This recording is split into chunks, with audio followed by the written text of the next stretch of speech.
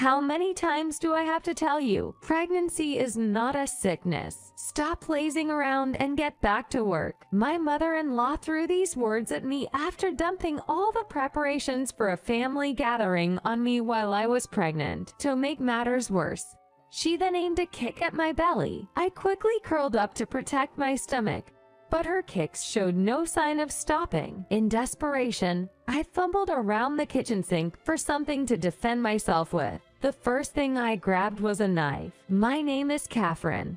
I'm 30 years old. I live near my in-laws with my husband Harold, who is 2 years older than me. I also work full-time, but due to severe morning sickness during my pregnancy, I had to go on maternity leave earlier than expected. Even at home, I was struggling with intense nausea, to the point where I found it difficult to even stand up. Thankfully, Harold has been incredibly supportive, stepping up to handle most of the household chores. Since we both used to work, household duties were shared, but Harold has taken on a greater share to help me out, especially when I'm bedridden. Thanks to him, our home has remained clean and tidy. However, the person who interfered in our lives was my Mill. I've never gotten along well with my Mill. She often criticizes or makes snide comments about me, so it wasn't surprising that she started nagging me the moment she became aware of our situation. Being pregnant isn't an illness. Why are you shirking household chores? And you're letting your busy husband do all the work. It's unacceptable. Since you're off work and at home, you should be doing everything. My Mill had no understanding of the morning sickness I was experiencing. It was hard to believe that these words were coming from another woman who has gone through childbirth. No matter what nagging words my Mill threw at me, it wasn't going to make my morning sickness go away. She just labeled me a lazy wife because I couldn't keep up with housework. Once she had made that judgment, she was hell-bent on correcting it. So, she started coming to our house almost daily. She would forcefully wake me up from my sick bed to make me do household chores. It seemed to be her new mission to supervise me. And after I would finish the chores, she would meticulously check everything. It's not like I can pay attention to the details when I'm feeling this sick. Still, my Mill would nitpick. There's dust and a strand of hair in the bedroom, or the bathroom wall is starting to mold, or why are the clothes hanging out so wrinkled? A single hair isn't going to kill anyone, and the smell of bleach makes me nauseous. Even the scent of fabric softener, which usually smells nice, makes me feel sick now. She complains and nags without understanding any of this, and then she orders me to redo things. But that's when I hit my limit. Mill, I'll definitely redo it tomorrow. Please let me rest for today. Somehow, I manage to plead with her, and she leaves. Even though I'm on maternity leave, I can't believe I can't get proper rest. I'm starting to question her sanity. I report this to my husband almost every day. He's also angry with my mother-in-law, and he calls her each time. Mom, Catherine is suffering so much from morning sickness that she needs to go on maternity leave. Why on earth would you pressure her to do chores? Didn't you experience morning sickness when you had me? When my husband confronts her angrily, she dismisses us. Oh, when I was pregnant with you, Jack, I never had morning sickness. Catherine is just being dramatic. Taking time off work is just weak. If she's just lazing around at home, doing chores for you is the least she could do. After all, pregnancy isn't a sickness. But my husband persists. Sure, pregnancy may not be a sickness, but the fact is she feels awful. Forcing her to work is just not right. Don't you have any compassion? I'm thinking of Jack, who's tired from work. A wife who makes her husband do chores after work is just a terrible wife. I'm doing this to make sure Catherine doesn't turn out to be a bad wife. I should be thanked for this. Nothing gets through to her. I started to feel guilty about bringing it up to my husband, as he would be even more exhausted after calling his mom post-work. Time went by, and I was finally getting through the worst of my morning sickness. I thought her daily visits would finally stop once I was past this period, but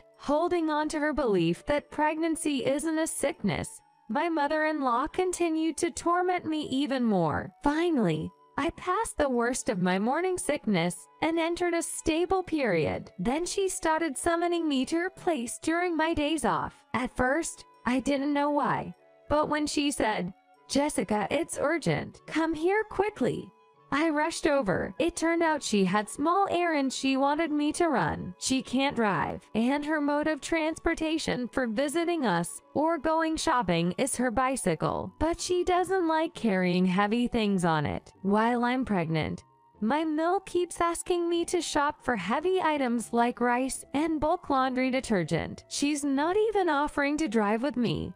She just dumps the entire chore on me, asking someone in my condition to do this. Despite my thoughts, I find myself unable to say no and end up doing as my mill wishes. Well, the annual memorial service for my late grandmother-in-law is just around the corner. Last year, I was worked to the bone during this event, but I thought that being pregnant this year would mean I'd be less involved. Boy, was I wrong. The ceremony will be held at the in-laws' house. All the preparations have fallen onto me. My mill even chuckled and said, "You're in the stable period of your pregnancy, right? You can work all you want. Pregnancy isn't an illness." Haha. I quickly realized she has no intention of helping. So, like last year, I'm in charge of preparing for the memorial service. Somehow, I managed to get through the day of the event. Many relatives gathered at my in-laws' house. I was busy in the kitchen preparing for the post-ceremony meal. It was tough to keep going in the heat,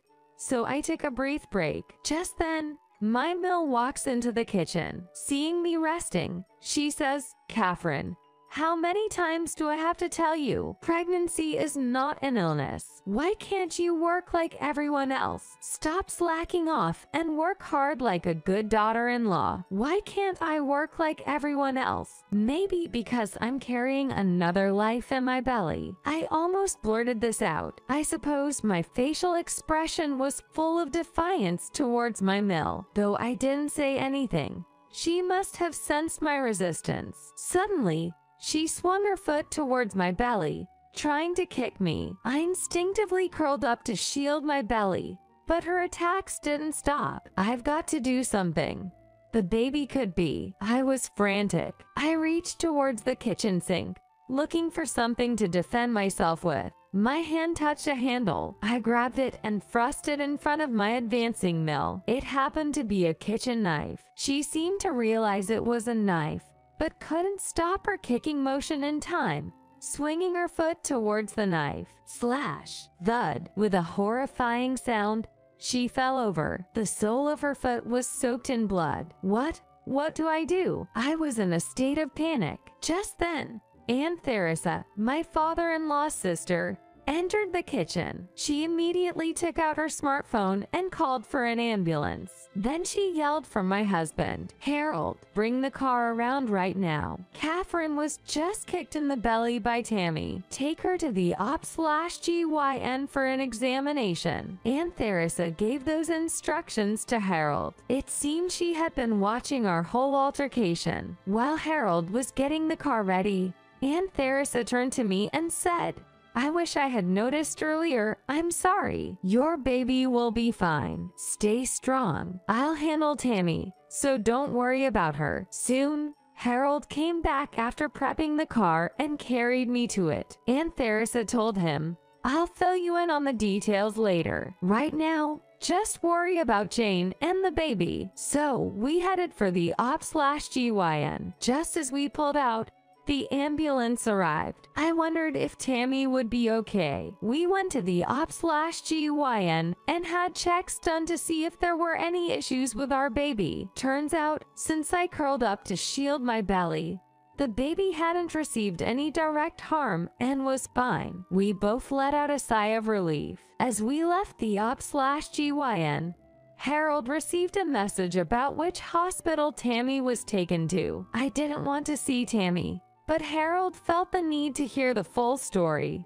so we headed to the hospital. Upon arrival, we found Aunt Theresa and my father-in-law standing outside their treatment room. It seemed Tammy had received stitches in the sole of her foot and would soon be out. Harold was eager to know the truth. Aunt Theresa, what exactly happened in the kitchen? Aunt Theresa looked at me and nodded. I took it as a nod, saying she wouldn't put me in a bad light. Then she began to tell the story. When I was heading to the kitchen, I heard Tammy bad-mouthing Catherine in such an unreasonable way. Unreasonable? How? My husband asked. Yo, she was saying that pregnancy isn't an illness and questioning why Catherine can't work like everyone else. On top of that, she even told her to stop slacking off and get to work. Crazy, right? Tammy then started kicking Catherine's pregnant belly. By the time I got to the kitchen, it was already that bad. Catherine was trying to guard her belly with something from the sink just when I was about to step in. It just happened to be a knife. Isn't that right, Catherine? Then it was my turn to speak. Yes, that's right. I was curling up to protect myself and grab whatever was in the sink without seeing what it was.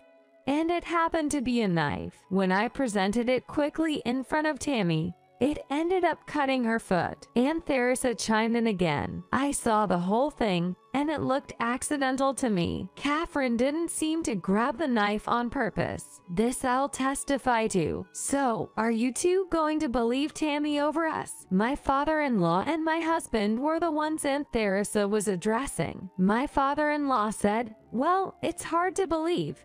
But if you're saying so, Theresa, I'll trust you guys. I've known for a while that Tammy doesn't think highly of Catherine. And my husband said, I totally believe Catherine. I can't imagine her deliberately grabbing a knife. And what my Mill did is totally unacceptable. Verbal abuse is one thing, but kicking a pregnant woman, she endangered 2 lives. That's awful. Just then, my Mill walked out of the treatment room with crutches. Her right leg was injured and wrapped in bandages. When she spotted me, she slowly approached and began yelling, You violent daughter-in-law, how dare you show up here? Do you know how much pain I'm in? I can't believe I had to get stitches in my foot. I could report you to the police. She started yelling at me with great intensity. Everyone in the room looked at her coldly. Realizing this, she turned to my husband and said, Harold, you should divorce this violent woman right away. Who knows what she'll do next? I'm saying this for your sake. Get ready to separate.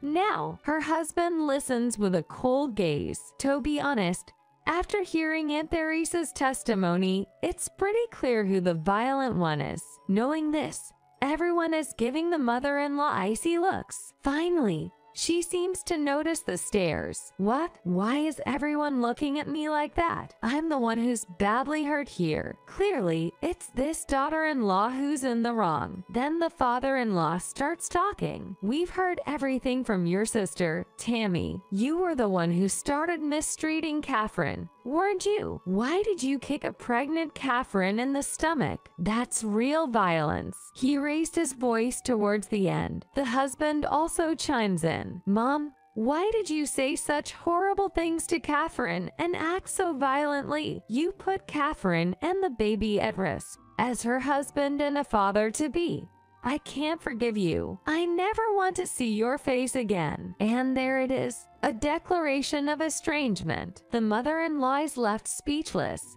Mouth agape. The father-in-law adds to it. Oh, it seems Harold got ahead of me. I can't continue with you either. If you can't take care of our daughter-in-law and grandchild, it's over. What do you mean, Dad? The mother-in-law timidly asks. Don't you get it? I'm divorcing you. Pack your bags and go. The father-in-law states bluntly. Then Aunt Theresa adds, well said. As for the mother-in-law, she drops her crutch, falls to her knees, and hangs her head in defeat. What happened next is quite a story. The divorce between the in-laws was messy. The Mill kicked up quite a fuss, saying she didn't want to separate. However, the father-in-law hired a lawyer. It wasn't until mediation was almost complete that the Mill finally accepted the divorce. Meanwhile, Harold was making arrangements to sever all parental ties with his mother, so the mill ended up losing her family. Interestingly, when she was initially taken to the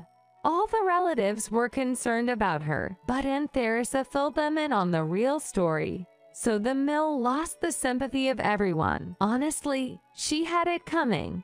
There's no room for pity here. Once healed, the mill was kicked out. She rented an apartment using the money from the property settlement. Having been a housewife for years, she now had to work, thinking that a part-time job would be a piece of cake. She soon found out that her poor performance and attitude got her shunned. She's been quitting and switching jobs ever since. Her prospects aren't looking good, but honestly, it's not our concern anymore. As for us, well, we welcomed a beautiful baby girl into the world without any complications from the earlier assault. Both Harold and the father-in-law were overjoyed and teary-eyed. Life is about to get challenging, but we're committed to building a happy family while protecting our daughter.